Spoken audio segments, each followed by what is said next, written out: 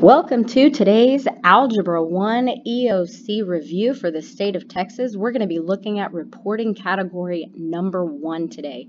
I'm going to be working through problems from the 2017 version of the Algebra 1 EOC, giving you little tips and strategies, and just really working our way through the problems so you can see a really good way to approach a lot of these questions. So, 2017 version is today.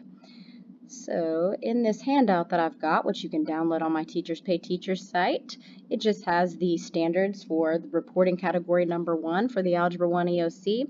I've also got a big strategy that we're going to be using today for the EOC, and that is when you see the word equivalent, we're going to store in the number 2 for the value of x. So that's the little trick that we're going to be doing today.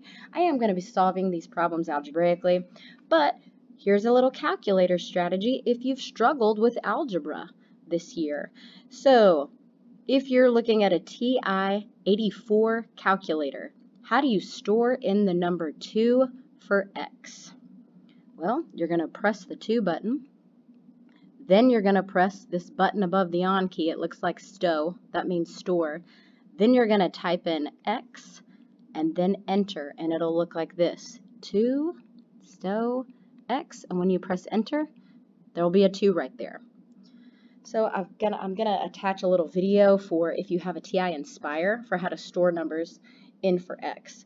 Now, another little strategy is if you would like to store in a value for a variable other than x, there are obviously green letters above each number. So if you wanted to store in, say, the value 2, or let's say the value 3 for negative c, the value negative 3 for c, I would type in negative 3, then I would type in stow for store, and then alpha program. Then I would press enter, and that would store in the number negative 3 for C. Now, once you do this on a problem, it's really important to reset your calculator because there will be a value stored in for x. So how do we reset our calculator? Second plus 712. That's how we reset our calculator. So sometimes if you think that your calculator is just doing something funny, just reset it and then redo the problem. All right, let's get started here. Algebra 1 reporting category number 1. Which expression is equivalent to? Equivalent. So equivalent to, if I just type in the square root of 147 on my calculator, I get 12.124. And then if I type in all of these answer choices, I'll get 7.937 for this one. I'll get 12.124 for B. I'll get 55.560 for C. And I'll get 84.870 for D. Which one is equivalent? Which one is the same? Obviously, it's answer choice B.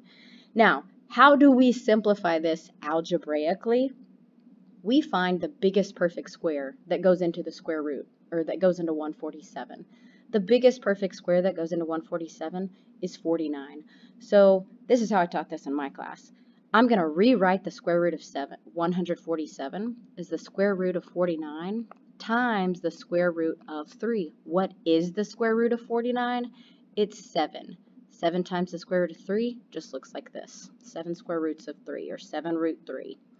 So that's how to do it algebraically. You might have been taught to do the prime factorization of 147 and then pull out your numbers that way, and that's totally fine. All right, let's move on to number 6. So as you can see, these little boxes to the right, that just tells you the TEK, the standard, and they're all different colors. So you'll see ones that will repeat themselves. Those are obviously standards that are more heavily tested. On number 6, it says the area of a rectangle, let me underline that, it's not letting me, of a rectangle is 54 x to the 9th y to the 8th square yards. If the length of the rectangle is 6x to the third y to the fourth yards, which expression represents the width of the rectangle in yards? So I've got a rectangle here. I'm given the area, I'm given the length, and I'm asked to find the width. So draw a picture if you need to. I know the area of a rectangle is length times the width, which means the area divided by the length is going to be the width. So if I plug in my values, the area of the rectangle is 54, x to the 9th, y to the 8th, and the length is 6x cubed, y to the 4th. What's the width? Well, let's divide. At this point, we need to apply our quotient rule, our exponent rule that is the quotient rule. So refer to your formula chart. But what I like to say, the very first thing you need to do is look at your numbers. Look at your numbers first. 54 divided by 6 is what? It's 9. So which two answer choices could you eliminate? G and J. So even if you don't know how to do anything else from this point forward, you've now increased your chances from getting the answer right from 25% to 50%. You have better odds. But if we apply our quotient rule, then we know that we need to subtract our exponents. So 9 minus 3 is 6, and 8 minus 4 is 4. So 9 times x to the power of 6 and y to the power of 4. Your answer is H. All right, let's move on. Number 13. A shoe company is going to close one of its 2 stores and combine all the inventory from both stores. These polynomials represent the inventory in each store. Which expression represents the combined inventory of the 2 stores? What does that mean to combine? It means to add. So we need to set up this expression. I'm going to add store A, which is 1/2 g squared plus 7 over 2. I'm going to add that to 3g squared minus 4/5 g plus 1/4. How can we add? We must first identify like terms and then combine those like terms. Terms must be alike to combine them. If they're not alike, can you combine them? No. So I'm going to do the highest exponent first. And I've got 1/2 g squared and 3g squared. When I add them, what do I get? 3 and 1/2 g squared. Well, do you see that anywhere? Do you see 3 and 1/2 g squared? You don't. But if I convert this mixed number to an improper fraction, I get 7 over 2. So 7 over 2 g squared. And I can't eliminate any answer choices at this point. So how can you make sure that those are the same values? You can plug in 3 and 1/2 into your calculator, and then you can plug 7 over 2 into your calculator, and you'll get 3.5 for both answers. Okay, let's go to the next one. Oh, I'm going to change colors here. So now, what's my other term that I can combine? Well, it's negative 4 over 5g, and I actually can't combine that with anything. So I'm just going to plug that in. Minus 4 over 5 times g. And then which answer choices can I eliminate at this point? Well, this has a plus 4 over 5g, so it's not going to be C. And this has a plus 4 over 5g, so it's not going to be D. But I can't eliminate any other thing at this point, so let's keep moving along. So now I'm going to add 7 over 2 plus 1 over 4, and I can plug that into my calculator. Just make sure you're plugging in your fractions correctly. You can do that alpha y equals on your calculator and plug it in exactly as it looks. Or I always say, if you plug in a fraction, make sure that you put them in parentheses. So 7 over 2 in parentheses plus 1 over 4 in its own set of parentheses. But if I'm doing 7 over 2 plus 1 over 4, that's 14 over 4 plus 1 over 4. I just created an equivalent fraction with the common denominator, and that's 15 over 4. So that's how to do that without a calculator, but this kind of stuff should really be a no-brainer if you have a calculator. So my answer in this case is A. All right, right, let's move on. I love these problems. Which expression is equivalent to? This is going to be one of my first little tips. If you see equivalent, we're going to store in 2 for x. So if you want, go ahead and plug in 2 into your calculator, store 2 in for x.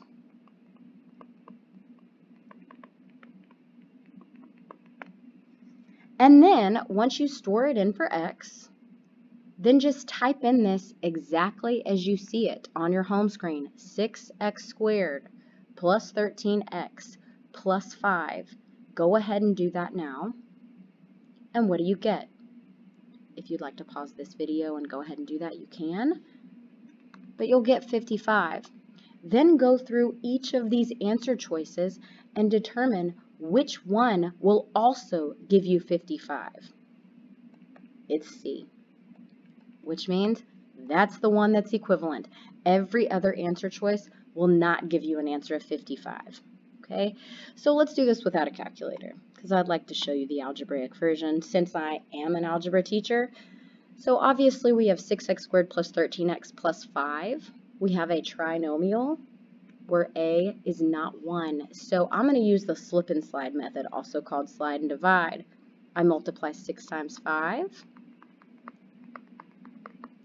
I'm finding two numbers when multiplied together give me 30, when added together give me 13. Those two numbers are 10 and 3. And then that number that I multiplied in, I'm going to divide it out, and I'm going to simplify each fraction.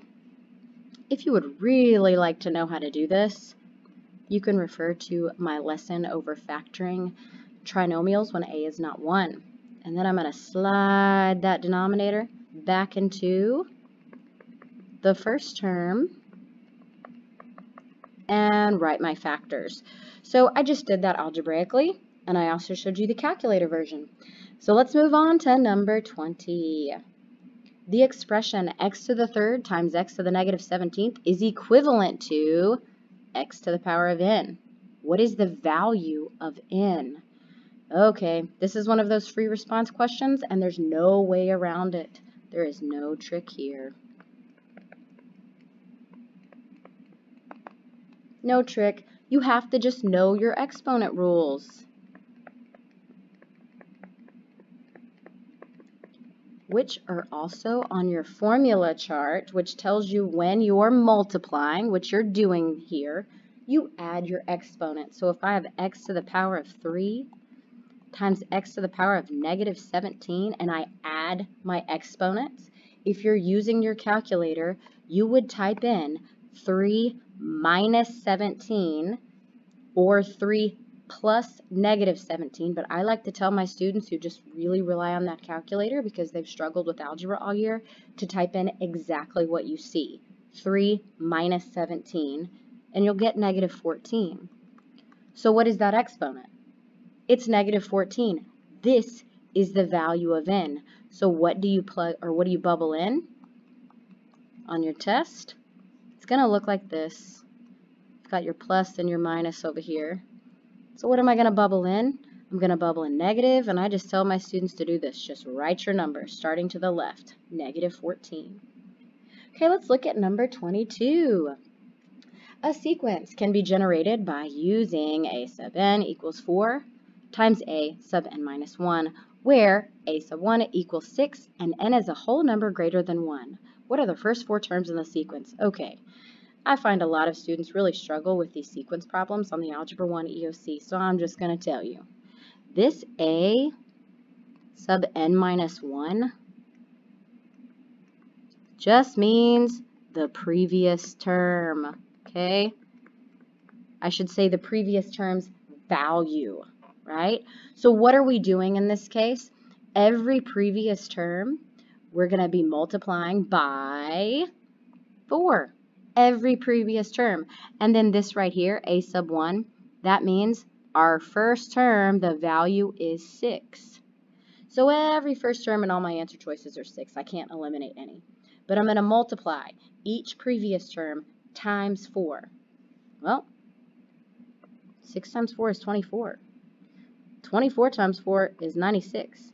96 times 4 is 384. F is my answer. So it's all about just interpreting what you're given right here. And A sub n minus 1 just means the previous term. So the term right before it. So if we're starting at 6, the term right before it, we're multiplying by 4. Okay? All right, number 28. Oh, another one. Which expression is equivalent to? So what's that little trick? We could store in 2 for x.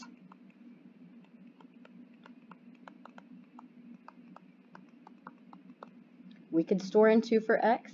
And when I do that, and then I type in this just like I see it on my home screen, if you'd like to pause the video now and practice it yourself, I would suggest it.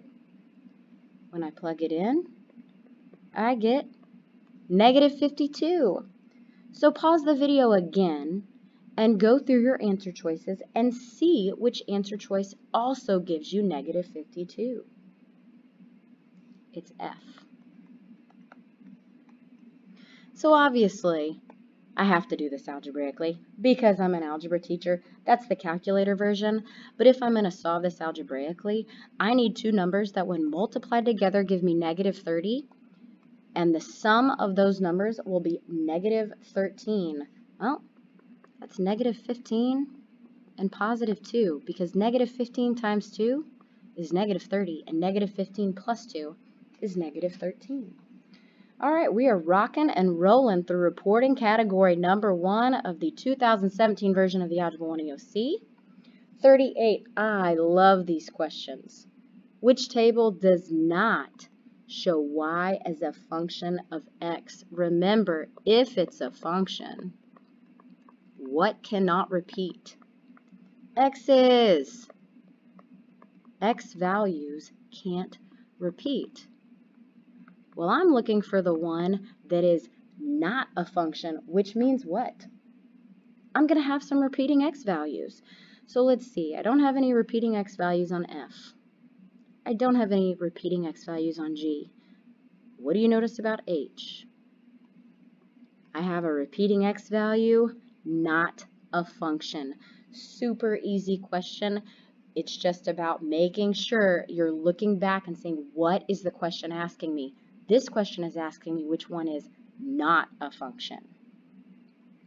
Number 41, which expression is a factor of?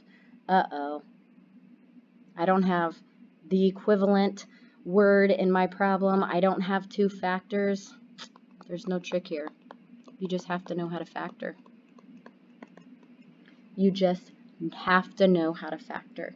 So this is one of those that I have a trinomial. I can't factor out a GCF. I'm always going to look for a GCF first. I can't. So I'm going to use that slip and slide or slide and divide method where I multiply A times C and rewrite it. Again, this would be a good time to go look at that video where I am factoring a slip and slide trinomial or a trinomial when A is not 1. So now I need two numbers when multiplied together give me 36. And when added together, give me negative 15. What are those two numbers? Negative 12 and negative 3. So I've got my two numbers, but that number that I multiplied in, I need to now divide out. And now I'm going to simplify those fractions. 12 over 18 simplifies to 2 over 3, common factor of 6. Slide that back into my first term. 3 over 18 simplifies to 1 over 6. Slide that back into my first term. 3x minus 2 times 6x minus 1. Which of those is an answer choice? A. 3x minus 2. All right, let's move on. Number 47. If p of x equals 5 times x squared plus 1 plus 16, what is the value of p of 11?